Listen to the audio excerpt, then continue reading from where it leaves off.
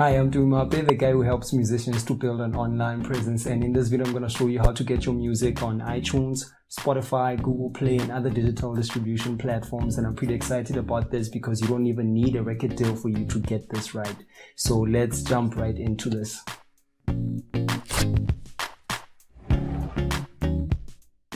Now, to make the process quick and easy, there are 3 important things that you need to have in place.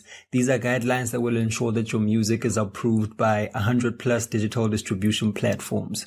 If you're watching this tutorial on my website, you can download a free checklist like this in the box below this video. You can use it as a guide when you're ready to release new music. Now, let's take a look at the guidelines. The first thing you will need is your artwork. If you don't have a huge budget, I recommend that you check out 99 Designs or Fiverr for freelance graphic designers who can hook you up with really dope artwork. Alternatively, if you want to do it yourself, check out PicMonkey or Canva to design your artwork online. I have all the links to everything that I just mentioned in the free downloads below this video, so you don't have to worry about taking notes. Now, without further ado, here are the guidelines for your artwork. You need to ensure that it is in JPEG or GIF format. It should be a square, at least 1600 by 1600 pixels. It should not be blurry or pixelated. The title and the artist's name on the artwork must match what is on the song. Don't forget to credit the featured artist if you have any. And finally, don't put any social media links or contact information on your artwork. I know it looks kind of lame, but this is what I could come up with for this tutorial. The second thing is the formatting of your music. These are the guidelines that should be followed by the person who masters your music. If you don't have someone to master your music, there are 2 options that I have used in the past. One is to go to Fiverr and the other is Universal Music's mastering services. They're surprisingly cheaper than you would expect actually. Again, I have the links in the bonus downloads that you can get below this video. So now here are the guidelines for the formatting of your song. It must be in MP3 format. The sample size must be 16-bit. The sample rate must be 44.1 kilohertz. The bit rate must be 1411 kilobytes per second. And the most important thing is that you need to own the rights to the music. This is very important. Now, the last thing is to add metadata or ID3 tags to your music. I created a short video tutorial that will show you exactly how to do this. You will find it over at recorddealonline.com/ID3 tags.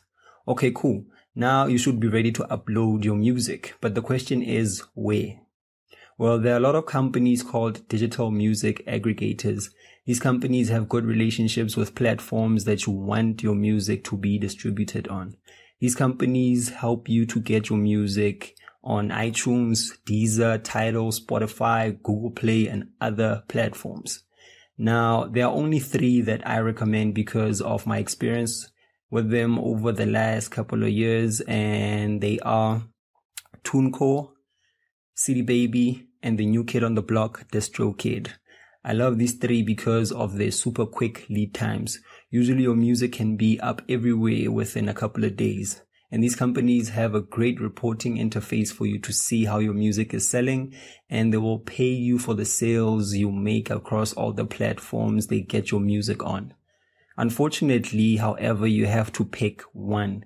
And to help you do that, go check out a very detailed review by Ari Herstand, who's a dude that I respect a lot when it comes to anything music related. Go to recorddealonline.com/Ari. This will redirect you to this super cool review that he updates constantly as these companies change their policies or add new features. For the purpose of this tutorial, I went with TuneCore because of their great support team and their user-friendly interface. Go to recorddealonline.com/TuneCore and you will be redirected to their homepage. From here, if you've gone through all the guidelines, uploading your music should be quick and easy, so I'm just going to run through this step quickly and speed up certain parts of the screencast.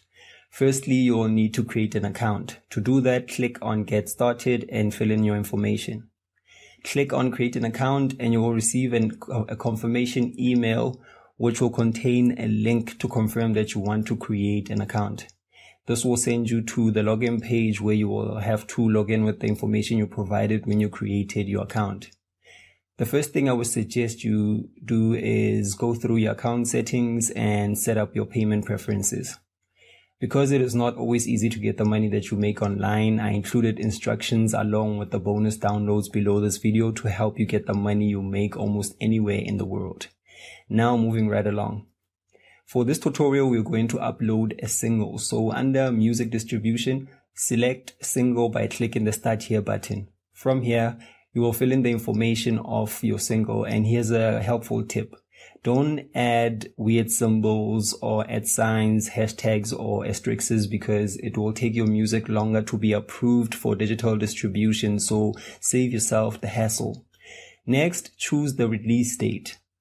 To give yourself enough time to create buzz, I would suggest that you give yourself at least 3 to 4 weeks. Then fill in your label name. If you're not signed to anyone, this can be anything, perhaps the name of your own record company. From here, leave the UPC and ISRC codes open. They will be generated automatically for you. And then fill in your location and click on Create My Single. Next, you get to select where your music is to be distributed. Because TuneCore is constantly updating the platforms they can get your music on, I would suggest that you take on Store Automator so that your music gets distributed on new platforms automatically. You can scroll down to see the current platforms and select whichever ones suit your distribution strategy. For this tutorial, I will select all of them and click on Save. Next will be the uploading of your artwork, which should be easy. And then the uploading of your music, which should also be easy and straightforward. Next, select how long you want your music to be distributed for. Click on Add to Cart, go to Checkout and select your payment method, whether it's PayPal or your credit card or your check debit card. And honestly, this is not expensive at all. It's probably the price of a t-shirt. And I believe that as an indie artist, the sacrifices that you have to make to put yourself out there, and paying for your own distribution just gives you control, and it's a worthwhile investment. Now, if you like this video, please share it with your friends on your social media accounts by clicking the share buttons to help me spread the word. Also, subscribe to my newsletter for free email updates of my future video tutorials here. And as a way to say thank you, I will send you this free PDF report which reveals the top 10 DIY internet marketing tools for musicians. Thanks for watching, and remember, you don't need a record deal for your music to be heard. Peace.